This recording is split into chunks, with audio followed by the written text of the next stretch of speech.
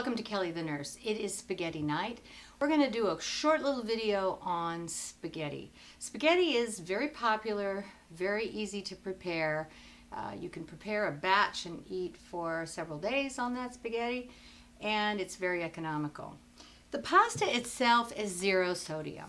There's no sodium in pasta that's prepared like this. Dry pasta, no seasoning, no additives. But spaghetti sauce is a different matter. Spaghetti sauce in the jars or in the can be quite high. So if you use one of them, be very mindful of how much you're putting on your spaghetti. This one has 500 milligrams in half a cup. If you choose to eat for dinner 0 sodium pasta with 1/2 of a cup of sauce, you're going to be fine. But that means that there's obviously no garlic bread, and be very careful with your salad because salad dressings are very high in sodium. You can get another type of jarred sauce and save a little bit. This one is 400 milligrams, again for 1/2 cup. And here on the West Coast, we found this one, and it says no salt added. Careful when you see labels like no salt added, because then you think, oh, sodium free, salt free.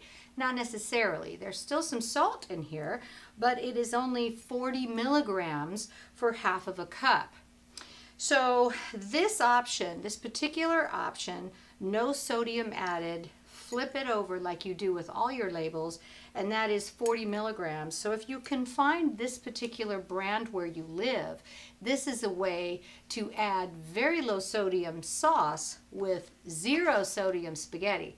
Let me tell you what happens when you can do that and pair these two and keep your serving of spaghetti under 100 calories. That gives you a little extra sodium to have a piece of bread. You can cautiously do a little garlic bread if you just mix some garlic and some butter and do a thin coat and broil up a piece of garlic bread.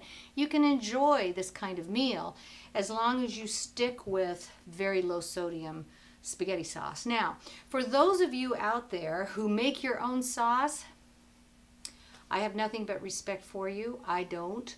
But be careful, because I hear it's homemade about all kinds of foods like soups and sauces. Well, when it's homemade, if you make it with fresh tomatoes and herbs, fresh herbs, dried herbs, onions, garlic, it's going to be no sodium, very low sodium.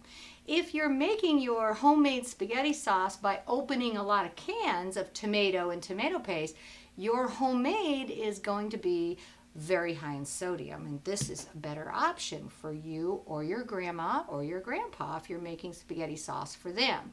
So be very careful that you take a traditionally an economical, delicious, and very popular meal like spaghetti.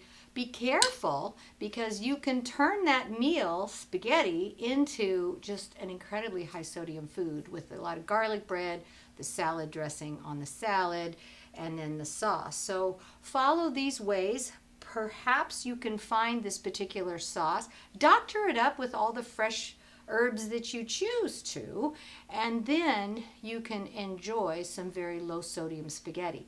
You can make some low sodium meatballs, freeze them, and then access them to add some lean protein to your pasta meal. Fantastic for diabetics and for people with heart failure, as long as your meatballs start with ground beef and fresh herbs or dried herbs and onion and garlic, and not packets that you open or jars that you untwist, because very often those kinds of things are high in sodium.